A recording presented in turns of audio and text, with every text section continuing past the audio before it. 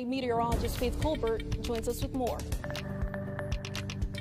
Good morning, Simone. Yes, definitely unfortunate those affected by that system. Actually, we saw a little bit of the intel of that same system yesterday. We got the little bit of that cold front that came through this evening. Here's a look of where it's at right now, moving throughout Georgia, some parts of just heading into Florida, but overall, we're not experiencing any severe weather right now. Looking pretty dry and quiet here in the coastal bend. But what we're looking at is when that next front comes through. So once again, there's that cold front, once again a part of that system that we just watched, also producing some snow with that as well. So it's a lot going on with that system, but overall this high pressure is helping to push that out of the way, keeping clear skies for us today and tomorrow. Start to notice that sunshine start to really come through the coastal bend.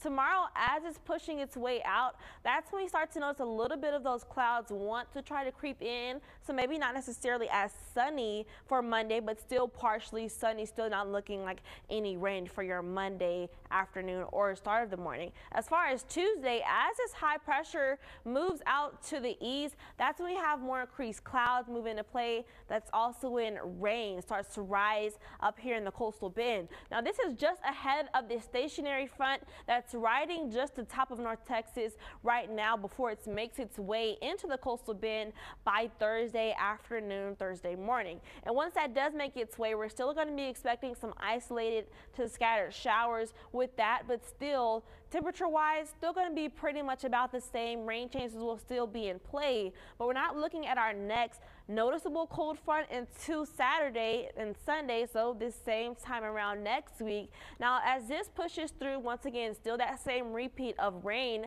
just ahead of the front. As that passes through Sunday, maybe expecting instead of upper 60s back down to mid 60s by Sunday and Monday. Overall not that big of a change, but still a little bit noticeable. Overall rain chances, once again, we'll start the week off on the drier side, not really expecting anything, but as we head into midweek, heading into the weekend, Thursday, Friday, isolated to widely scattered showers really start to move into play. Not expecting major downpours at this time, but the chance is still there to experience some light to some heavy or moderate rain showers as we continue throughout later in the week. Wind speeds, this is what we're watching for today.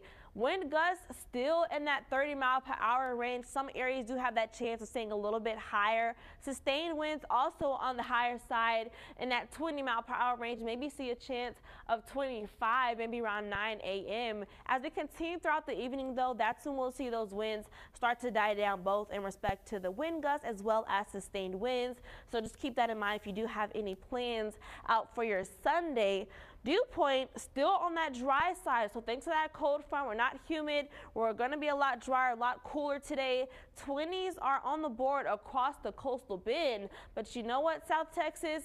It's not going to stop there. We have a chance of seeing some teens this evening, so it's going to feel even drier as we head into the evening, maybe as low as 14 degrees up in Beeville. Overall, temperature-wise, cloud-wise, sunny-wise, it's going to be a nice day. Just be mindful the temperature is going to be on the cooler side. Make sure you have your jacket pretty much all day, especially as we head into the evening as temperatures drop back into the 40s. And tomorrow, make sure you have that coat too. Temperatures will start the morning off in the 30s, 35 here in Corpus Christi. Warm back up a little bit during the week as we prepare for that next cold front. Not as strong, but still a weak front, producing a little bit of rain just ahead of that. Simone.